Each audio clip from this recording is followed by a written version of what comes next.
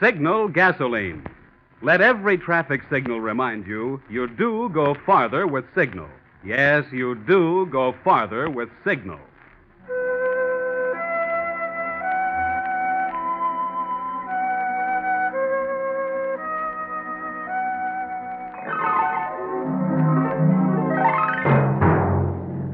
The Signal Oil Company and your neighborhood Signal dealer bring you another curious story by The Whistler.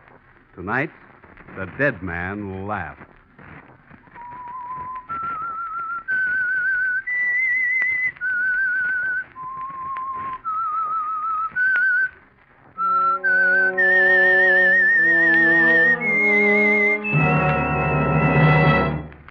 I am the Whistler, and I know many things, for I walk by night. I know many strange tales hidden in the hearts of men and women who've stepped into the shadows. Yes, I know the nameless terrors of which they dare not speak.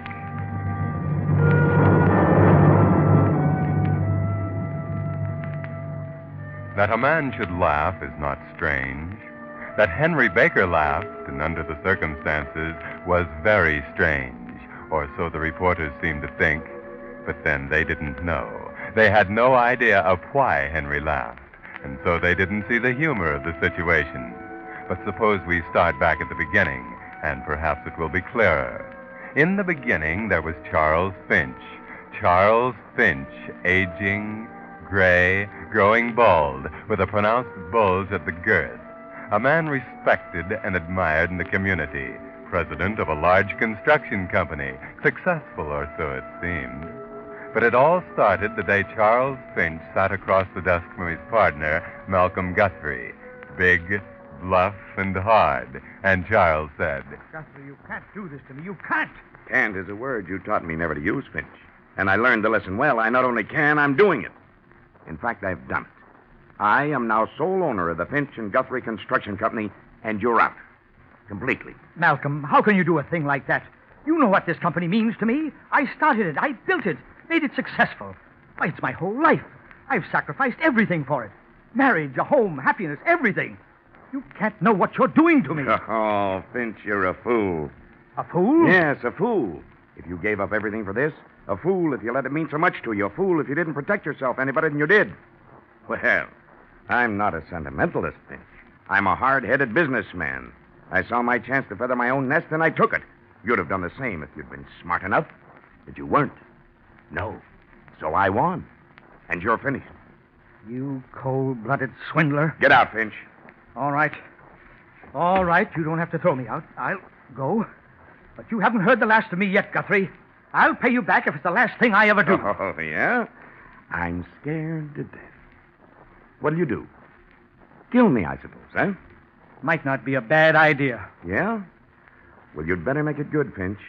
You'd better figure all the angles. Plenty of people know how you feel about me. And if they found me plugged, you'd try for it. And you know it. So you better figure something practically perfect, Finch. If you can. Okay. Maybe I'll do that. I'm not worried.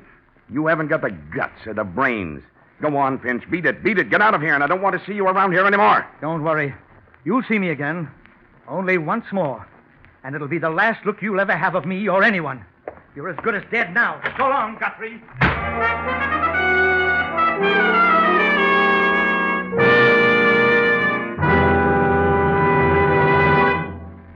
With the prologue of tonight's story, The Dead Man Laughed, the Signal Oil Company brings you another of the strange tales of the Whistler. Now, before the story continues, the Signal Oil Company wants to pass along the War Production Board warning to drivers about increasingly serious shortage of tires. Due to stepped-up military needs, the already low quota of new civilian tires for the first quarter of this year has been cut over 30%. Well, it's plain to see what this is going to mean. With so few new tires available, the only way to be sure your car will have tires is to keep your present tires in sound condition so they can be successfully recapped. Little injuries to the outer walls must be promptly repaired before they can spread and weaken the important inner carcass of the tire. And retreading must be done before the present tread is worn too thin. This requires two things. One, frequent inspection by the man with the experience and know-how of your Signal gasoline dealer. And two, the finer quality workmanship and materials that the name Signal stands for. Yes, and there's a third point. Your cooperation in not putting off this service until you have a flat and your tire is damaged beyond retreading. The tire shortage is now. Your tires need Signal's Go Farther service now. And the place to get it is your neighborhood Signal gasoline dealer. And now, back to the Whistler.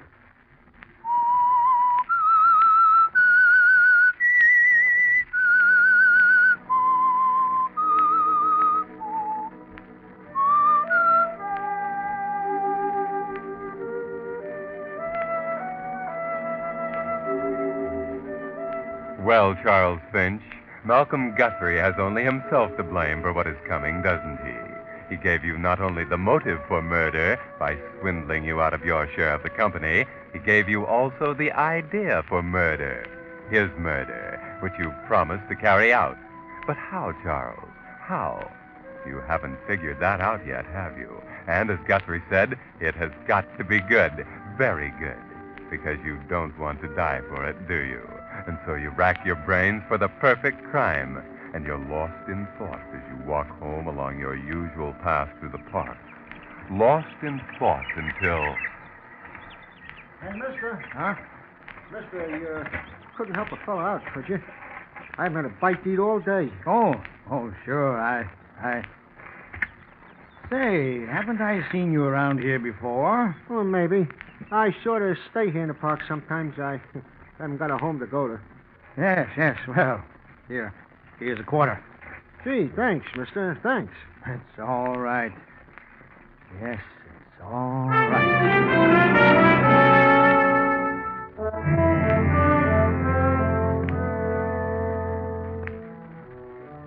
Now what's on your mind, Charles? Why are you standing there, staring after the shabby tramp as he shuffles off toward the hash joint on the corner? What's that look in your eye? And what did you mean by, it's all right? Yes, that's it. Of course. What could be more perfect? Yes, perfect, isn't it, Charles? The very idea you needed. And what makes it so funny is that Guthrie furnished this for you, too. It was he who, one day, as the two of you walked through this park, pointed out the tramp. Yes, the very same tramp. And what was it Guthrie called him? A dead ringer. A dead ringer for me. Yes. Yes, Charles, a dead ringer. Same age, same size, same graying, balding head, same punch. It was a funny coincidence at the time. Now it's funny, but in a different way, because that shabby old tramp has started the ideas going around in your head. And you follow him, don't you, Charles, watching him go into the hash joint, order some food, and sit down. You pace up and down in front of the door, watching him eat. And by his manner, you realize something that's almost too good to be true. You go in and slip into the chair beside him. You mind if I sit down here? Yeah, huh? Oh, no, I guess not. You know, I'm surprised you're able to eat sandwiches so well with your false teeth. I never can. Oh, I get along all right. Say, it was swell of you to stake me to this. Maybe I can pay you back sometime. Oh, forget it. You haven't got a job, have you? Just who are you, mister? Cop? Cop? Oh, certainly not. What's your racket? No racket, I assure you. This is strictly legal, strictly on the up and up. Yeah? Well, I've been plenty careful so far. I ain't never been pulled in by the bulls, and I don't want to begin now. I assure you what I have to offer will get you in no trouble with the police. What do you have, mister? Ham and eggs, please. Huh. Okay. I'm listening. Well, it's this way. I want you to help win a bet for me tonight. Huh? Yes, I have a friend of mine that, I bet him that I could pick up a hobo off the street, clean and dress him up, and pass him off as a polished businessman. I think you're the man I need. You're just about my size, so my clothes will fit you. And you can have them to keep afterwards. And what else goes with them? Oh, yes, $100. I might even throw in a bottle of scotch, which is more valuable these days. For one night's work. Ain't that a lot of dough for just a joke? Well, I'm not financially strapped exactly. No, I guess you're not. But, you're sure this is legal, all right? You know, I can't afford to take no chances. Absolutely. Oh, here's my card. It has my address. I'll expect you there tonight. Hey, this is a long walk. Way out. Oh, here. Here's $5. That should get you there. And don't spend it on liquor. I'll have plenty of that and good stuff when you get there. Okay. Don't worry. For the rest of this lettuce, I'll be there. With bells on. Oh, we can do without the bells. As a matter of fact, since this is to be a surprise, be sure to keep it a secret. Got to come in through the side door from the side street. And don't let anybody see you come in. Huh? Well, he might come early. I wouldn't want the joke spoiled just by his seeing you go in. Well, he's taking chances. Oh, yeah. Okay, I'll get in all right. About 8, then? Yeah. Fine. Don't worry. You'll see. It'll be a great joke. In fact, it'll kill him.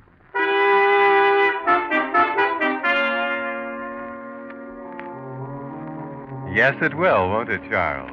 You've figured the perfect way to kill Malcolm Guthrie, and this tramp is going to be a big help. A big help. You'll never get another chance like this one.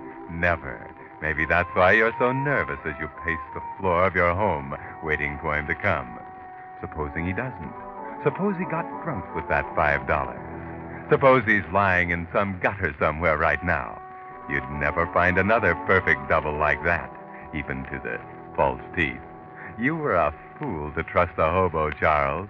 He's probably taken your $5 and headed out of town. But no, there he is, right on the dot of 8. And you breathe a sigh of relief as you open the door. Hi, mister. Well, hello. Come in. You're right on time. Glad you could come. Wow. Ooh, some layout you got here. Hey, you weren't kidding when you said you was well heeled. Oh, it'll do.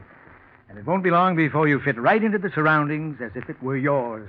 Well, I don't know about that. I kind of feel like a fish out of water. But if you think so... You were careful about coming in. Nobody saw you. Oh, no, I'm sure nobody saw me. Wasn't nobody inside. Good. Now, if you just step into the bathroom over here, you'll find everything you need. Shaving things.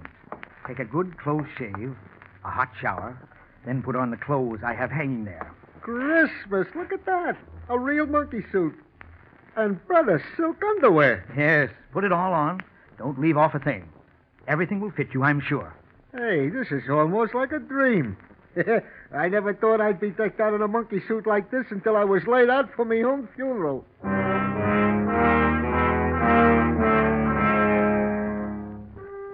A monkey suit for his funeral. He doesn't know how right he is, does he, Charles?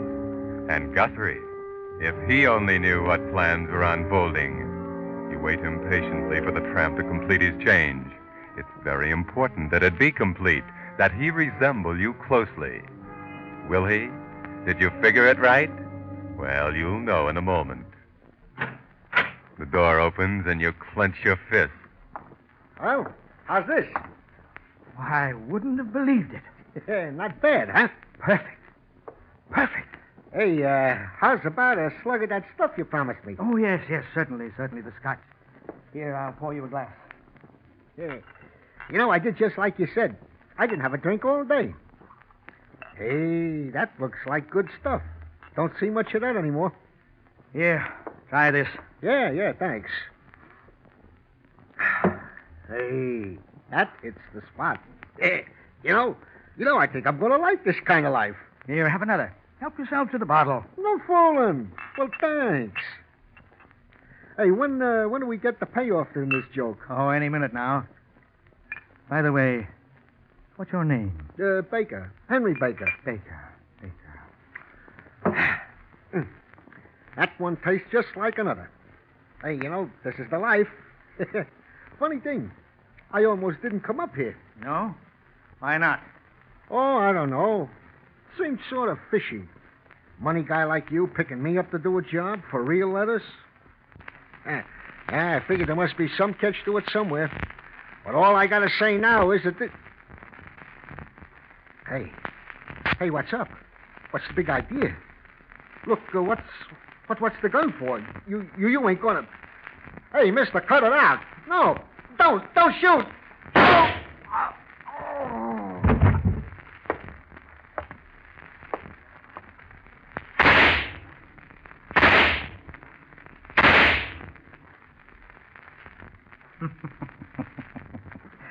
That's it, Baker. End of joke.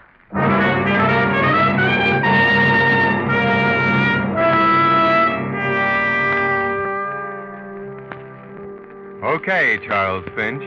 That's the first step. Or should I call you Henry Baker, who answers the description of Charles Finch, lying dead on the floor, his face disfigured just enough.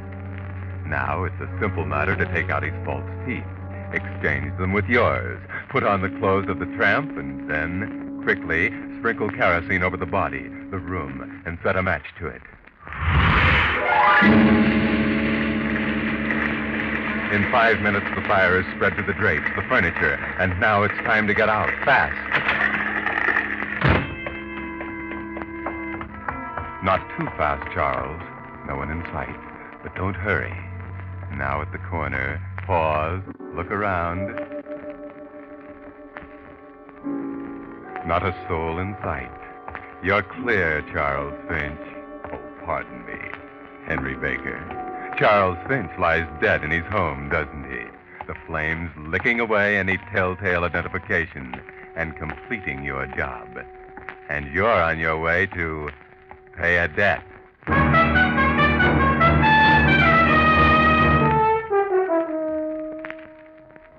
But take it slowly, Charles. Tomorrow, Thursday, will be Guthrie's chauffeur's day off.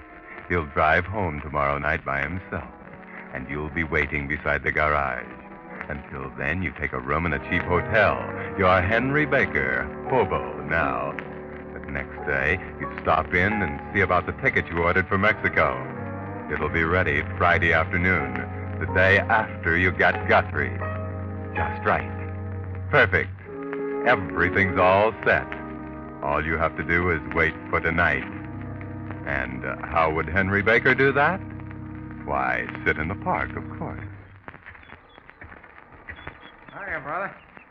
Got a match? Yeah, sure. There you are. How's it going? Okay. Same as usual, I guess. Ain't it the truth? It's getting tough to be on the street these days. Well, like as not, a guy will just come up and offer you a job right on the street. Say, that's your paper there? Yeah. Mind if I take a look? Oh, go ahead. Thanks. Wealthy clubman murdered. Say, is that in this town? Yeah. Jiminy, somebody's always bumping somebody else off. Yeah, it seems so. Yeah, this guy was burnt up. Couldn't hardly identify him, it says here. Yeah, except his dentist identified his false teeth. I read it. Yeah, probably some dame. Sounds like a dame. Playing with fire. Hey, what am I laughing about? Only means trouble to me. Trouble? Sure, them dumb cops. When they can't find the right guy in one of them things, they come down here and run us all in. You mean they arrest us bums? Sure. Just a routine roundup. You know, like they're always doing. Keep us there a couple of days, just so they can tell the newspapers they got some suspects. Well, I hope they get that guy real quick. Otherwise, me and you better hit the road for a while. Yeah, I'm not worried. That's just what I plan to do, hit the road. But I got a couple of things to attend to first. Yeah, just a couple.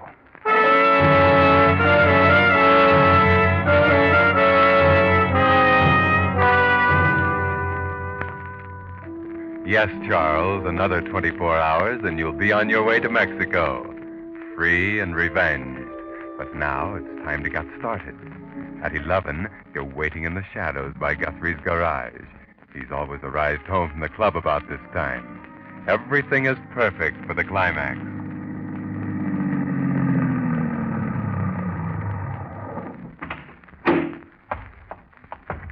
Up with your hands.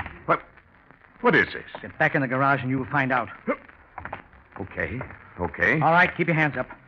If it's money you want, my wallet is... I'm not interested in your money. I don't understand. Turn around, you'll see what I mean. I still don't get it. Maybe if I stepped into this shaft of moonlight. Finch. Yes, Guthrie. Are you surprised? But the papers. Papers said you were dead. Murdered. Yes, I know. You thought I was dead, and so did the police. It's just what I wanted them to think. Now, when they find you, they'll never dream Charles Finch could have done it, will they? After all, a dead man can't kill, can he? Look, Finch, you don't know what you're doing. You can't do this. Can't I? You told me that once before. Said I didn't have brains enough or guts enough. But now you see your mistake. I did have guts enough. Already I've killed a man.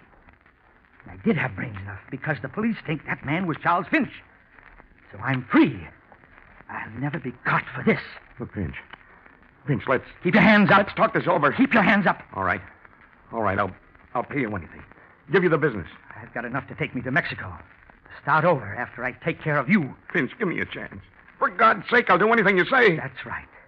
Get down on your knees. Crawl, Guthrie. Crawl. That's the way I've wanted to see you. I'll confess everything. Confess it all. Give you back everything. Do anything. I say, Finch. Don't.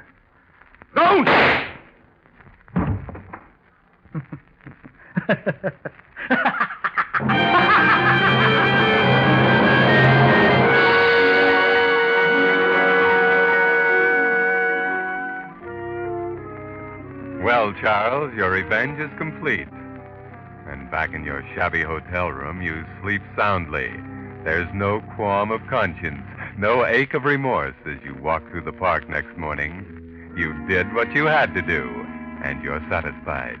All that needs to be done now is to go to the ticket office and get your passage to freedom. It's all so simple, isn't it? Hey, Bo. Me? Yeah, you. Come on. Get going. Huh? What's the matter? Cops. Cops? Come on. Don't waste time. Come on. It's like I told you yesterday, a roundup. Only I didn't expect it so soon. Come on. Get moving. If we stroll out the other end of the park, they may miss us. They started back there and... Uh-oh. Okay, you two. Wait a minute. What's the matter, copper? I ain't done nothing. Never mind. Get over there and get in the wagon. You too, bum. But, officer, you have no right Is to... that so? I said get over there and get in the wagon. But I've done nothing. Tell that to the show-up crowd. Come on. You're going in.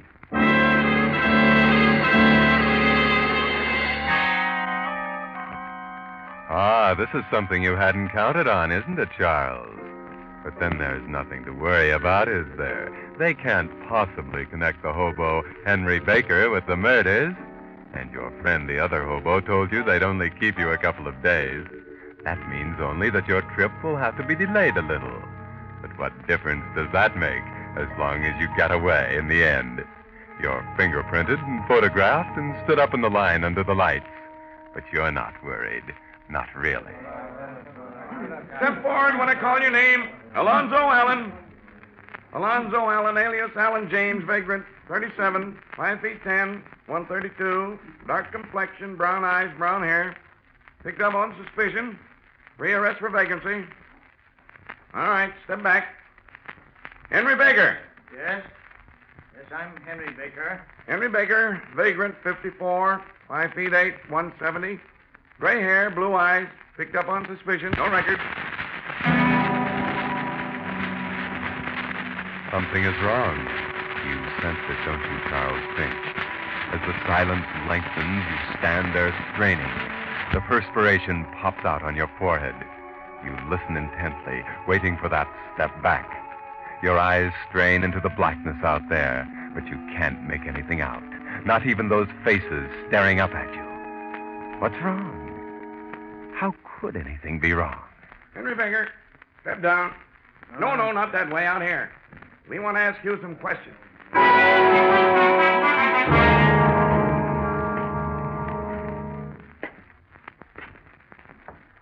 What did you say your name was? Henry Baker.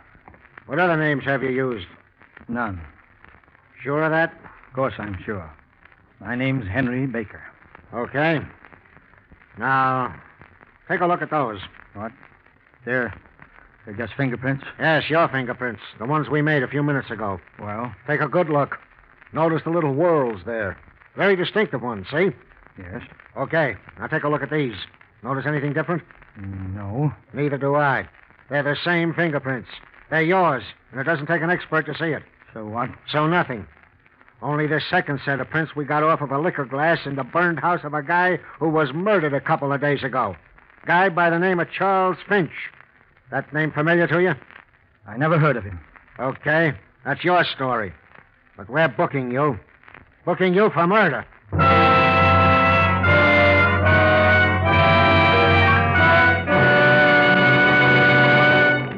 But that's not all of tonight's story. The Whistler will return in just a moment with a strange ending of tonight's tale. Meantime, here are 2 tips for making today's rationed gasoline go farther. Tip number 1 is from Uncle Sam. It's carpooling, and it's saving gasoline for millions of motorists. Take the case of 4 men driving to work, each in his own car. By riding together, 3 of the men can leave their cars at home. Gasoline, tires, and wear and tear are saved on 3 cars. Yes, carpooling really works. And now tip number 2. This one is from thousands of Western motorists who for years have kept track of their gasoline mileage and found they do go farther with Signal gasoline. Do I hear you saying, but today's gasolines aren't what they used to be? True, certain ingredients which gave gasolines their... But there's the important point. Today, as always, Signal is producing the finest quality gasoline that can be made. And Signal still places the emphasis on mileage. If you haven't tried Signal in your car, it's high time you discover that all of today's gasolines are not the same. Invest your next ration coupons in the famous longer mileage gasoline, Signal Go Farther gasoline. And now, back to the Whistler.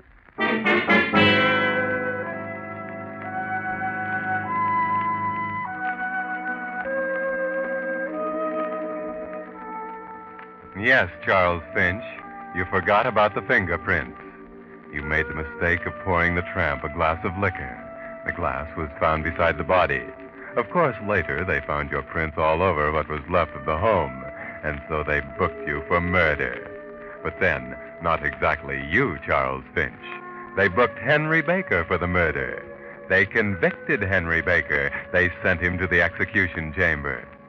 And the reporters wondered why. Just before the switch was thrown, you threw back your head and laughed. Laughed long and loudly until suddenly you could laugh no more. They didn't see the humor in the situation. You were the only one who saw that. Because you were the only one who knew you were being executed for your own murder. The murder of Charles Finch. You couldn't tell them who you really were without exposing yourself to another murder, that of Malcolm Guthrie. So you died for murdering yourself. And when you laughed, it was a dead man laughing.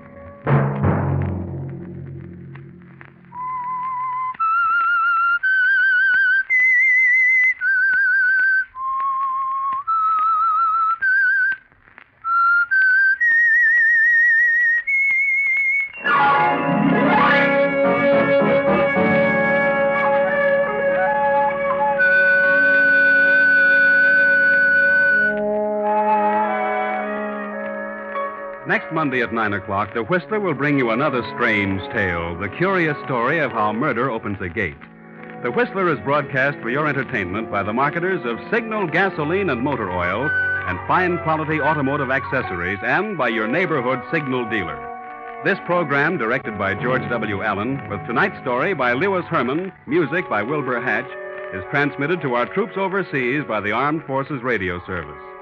Bob Anderson speaking, and suggesting that you let every traffic signal remind you do go farther with Signal gasoline. Yes, you do go farther with Signal. This is CBS, the Columbia Broadcasting System.